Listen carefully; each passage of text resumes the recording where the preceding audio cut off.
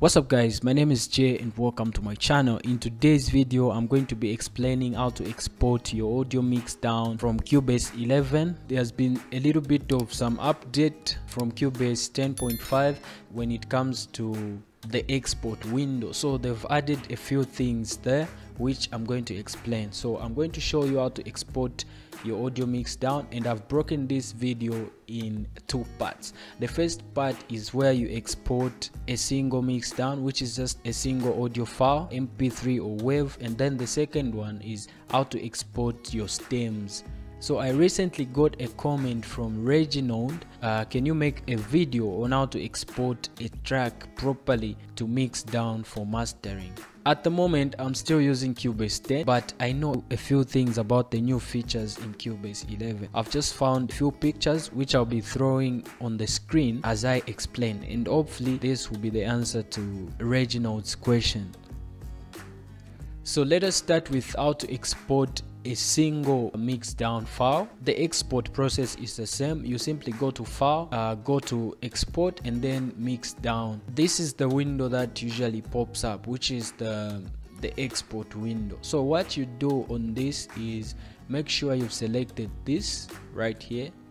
Make sure you've selected this. Once you've selected that, you notice that it's automatically on stereo out, so it's going to export your stereo out bus. And then when we come to the settings, most of you know this is where you put the name of the file. This is where you select the location. Down here, the file type, this is where you select if you want WAV or mp3 file. Then the sample rate, you can set it to 44.1, and then the bit depth, you can just leave it at 32.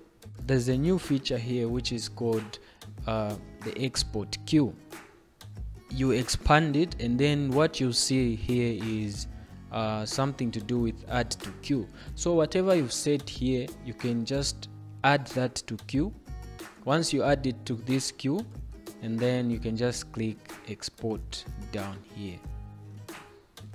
Let's say for example you want to export both mp3 and WAV.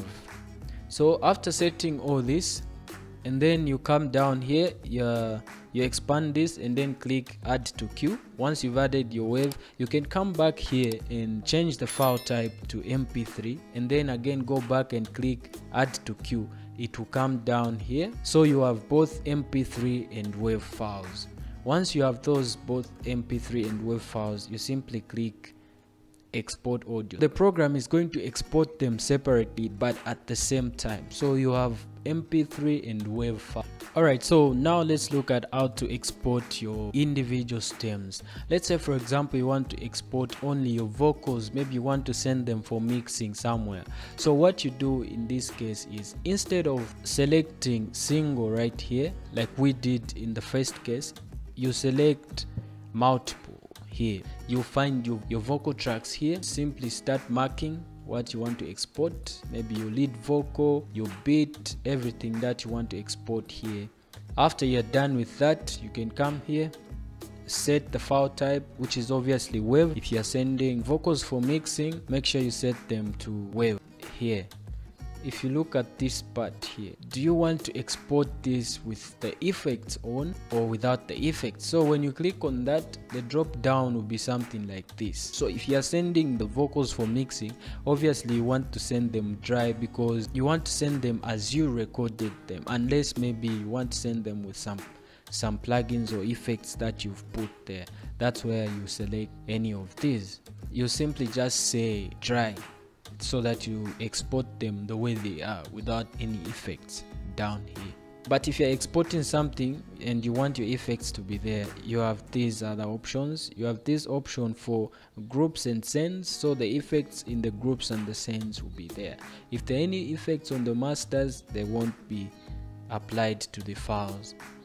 But if you select this last one here, it means all the effects that you've put are going to be applied on the files. So once you're done with all that, then you can just come to add to queue down here, click this, and then they'll just pop up here. So once your files are down here, all you need to do now is just click start queue down here. Once you click on start queue, it will start exporting. And make sure you create a folder, maybe a folder called mixdown, so that under path you select that folder so that all these files go directly to that folder. Alright guys, thanks a lot for watching. If you enjoyed this video, don't forget to give it a thumbs up. Please feel free to comment in the comment section.